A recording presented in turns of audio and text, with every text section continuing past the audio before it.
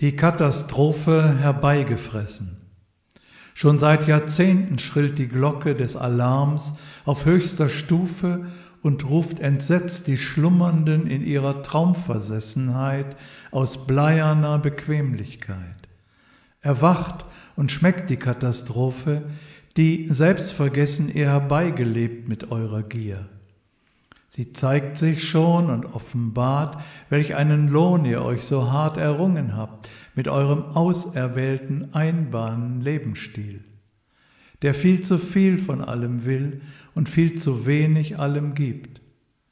Wenn ihr nicht bald erwacht und eure Träume hinterfragt vom unbegrenzten Einbahnleben, ist es vielleicht zu spät, dann kracht das Selbsterdachte und jagt euch ins gekreuzte Überleben. Es treibt mit euch denselben Spott, den ihr jahrzehntelang getrieben im selbstzerstörerischen Trott. Schon seit Jahrzehnten schrillt die Glocke des Alarms auf höchster Stufe und ruft entsetzt euch Schlemmende in eurer Traumversessenheit aus bleierner Gefräßigkeit. Erwacht und schmeckt die Katastrophe, die, selbstvergessen, ihr herbeigefressen habt mit eurer Gier.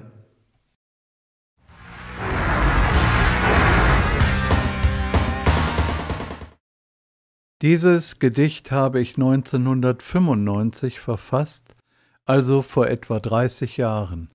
Es ist heute aktueller als damals, weil die Gesamtlage noch bedrohlicher geworden ist.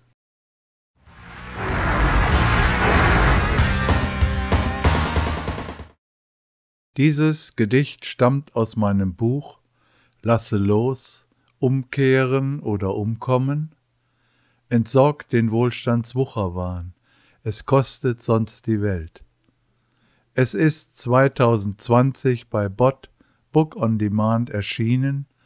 Leseproben findet man im Internet bei Book on Demand, Thalia und noch ausführlicher bei Google Books.